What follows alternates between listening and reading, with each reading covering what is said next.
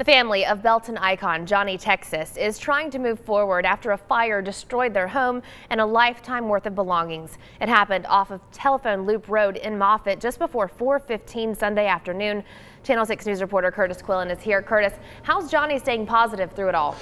Leslie, Johnny's family owned the house for about 40 years. Losing it yesterday, he says, was tragic. But now they just look to move forward, reminding themselves, quote, it could have been so much worse.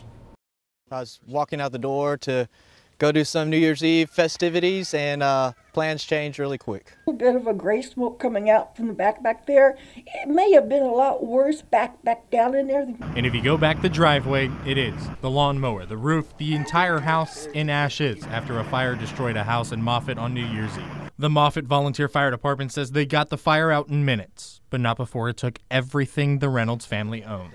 I'm sure there's heirlooms, memory items attached to memories. As a lifetime's worth of belongings look much like this book now, and charred and burned in what used to be this family's home for 40 years. It's a sign in the back of the house that addresses how this family is moving forward. The Lord watches over us. It's not the worst thing that could happen. This sign in the back of the house, reading, quote, send it up to God, lays pointing toward the house. With the house empty when the fire started, Johnny says all they can do is rebuild. No sense to dwell on the negative because you got to keep moving anyways. Now the community responds. Neighbors helping neighbors, collecting clothes to replace what was lost. A GoFundMe page also created to help the family start over in 2018.